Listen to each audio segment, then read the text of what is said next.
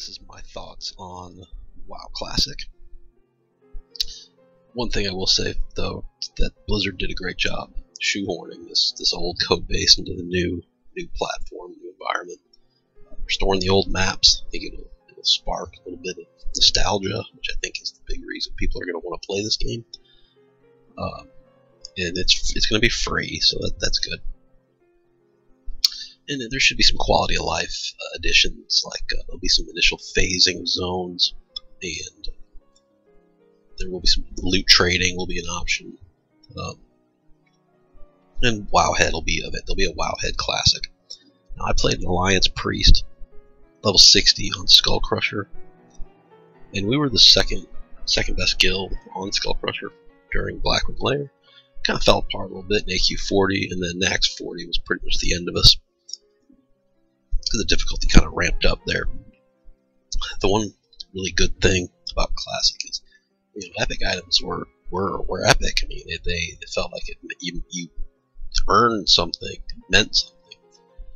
I mean, when you were standing around Ironforge or wherever, and people were like, "Wow, your gear is awesome." It felt good. PvP was pretty fun. It wasn't really balanced well, but it was fun. World PvP, or instance PvP, I should say, was fun. World PvP, however, was not fun because you could be just minding your own business and like 9 people will come up and just roll you. And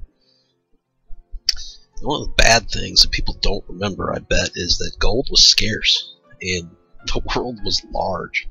So you had to be hoofing your ass a lot of places. There were a lot less flight paths, and a lot less graveyards. And so you could spend up to 10 minutes walking back to your body because you screwed up and overpulled, and someone ran and pulled a bunch of other crap, and you got rolled. Leveling was slow and grindy, and combat mechanics weren't as polished as they are now. And also, the global cooldown is on just about everything. So, I mean, you don't like the global cooldown in retail, you won't like this. And let me just say, I'm not a retail shill. I do not like the way BFA is right now. The endgame looting system is garbage. There's no incentive to do anything else anymore. And other people have said what their issues are way better than I can, but we'll just leave it at that. If this expansion came out in like February or March, I would be unsubscribed. But since it's winter now, sun still sets at 5 p.m., so there's not much to do after that. So anyway, quests don't always flow from hub to hub, and some of the zones are pretty much worthless. Like if you're Alliance, you have no reason to go to a place like Ashara. A lot of quality of life features that some people take for granted are not going to be there. And obviously LFR, group finder, summoning stones. And if you want to find a group for something specific, you got to spam trade or general to find those groups. And some people view this as a positive thing. It can be a huge pain in the ass. The community aspect is what some people are looking forward to, because I guess you can't be a dick. People know who you are, but now in retail, you can be a relatively anonymous dick to just about anybody, whenever you want.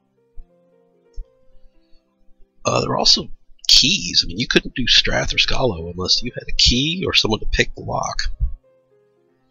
And loot was free for all, need before greed, round robin, and master loot.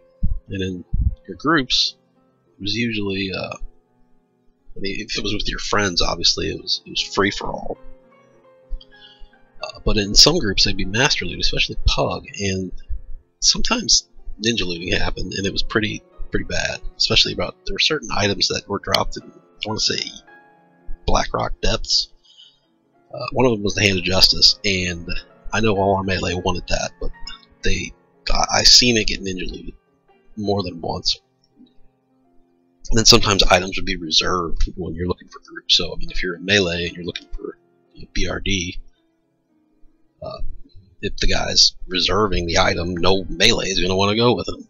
So, one pro of the community is if you were a known ninja looter or just a general asshole, people knew who you were, and they knew not to group with you. So another thing that's concerning is that, you know, in 2004 and 5, I mean, everything was new. Now nothing is new. I mean, everyone knows what to do, what the progression path is, how to gear, what's overpowered, what's not.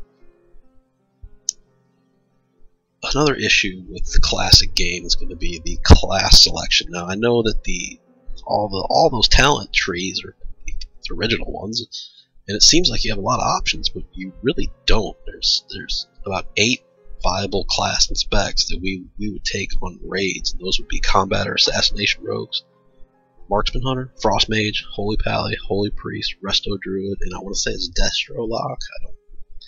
Didn't really like our Warlocks because they were kind of really rude, but I know why. Tanks were almost always Warriors, and because I honestly I've never saw a Paladin tank or a Druid tank.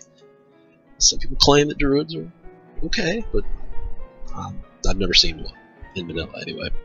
And there were some pretty laughable specs like Shadow Priest, Ret Paladins, Balanced Druids, Survival Hunters.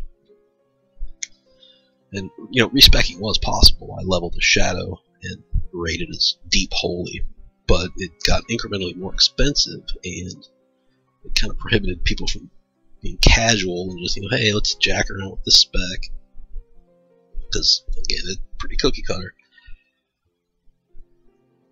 And raids were, racials were seriously imbalanced. I mean, dwarf priests made PvE content really easy, like Nefarian, Onyxia, other bosses with fear mechanics. I think there were one in AQ 40.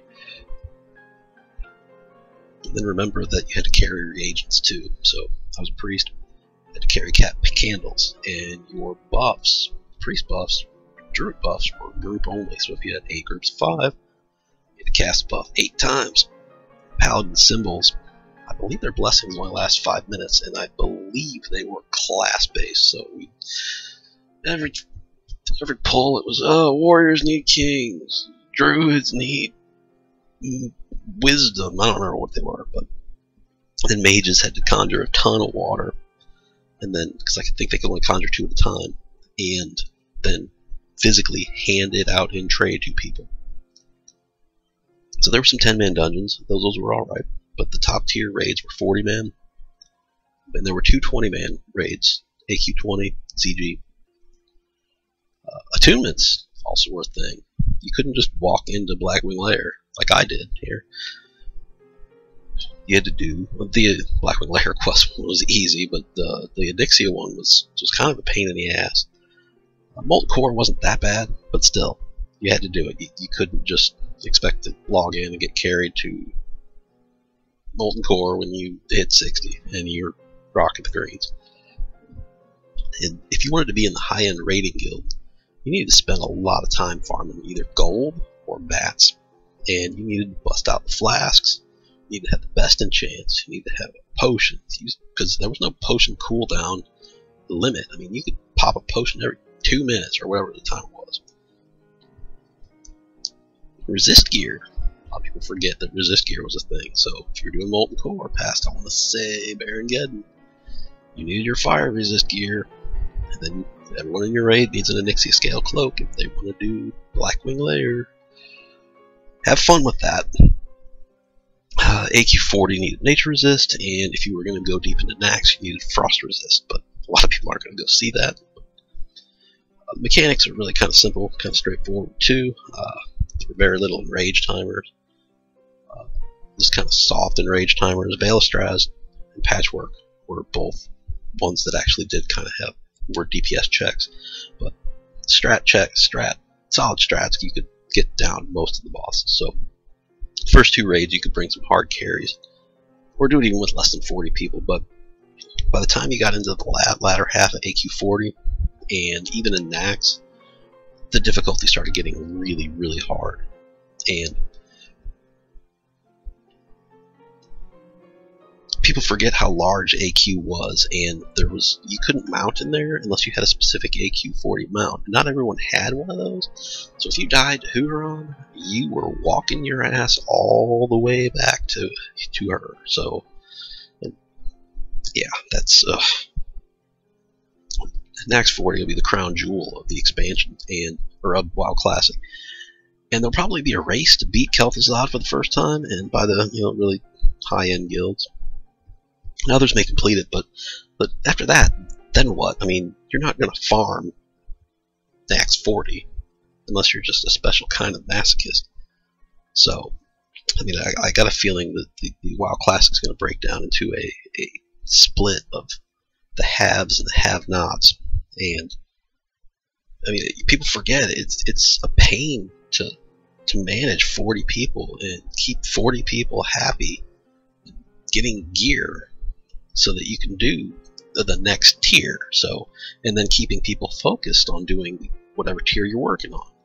So a lot of people are going to do Molten Core a couple times, and then they're not going to want to do it anymore, even though they're still busting out their blues, what have you.